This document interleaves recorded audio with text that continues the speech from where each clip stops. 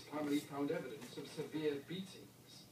It didn't end there, though. Last year, the prosecutors said they would proceed with the case, the first time in Russia that someone has stood trial after their death.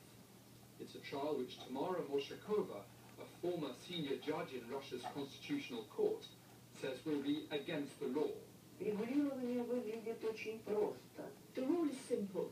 When the accused dies, the investigation should be stopped. There's only one exception, when someone insists on clearing the accused's name after his death.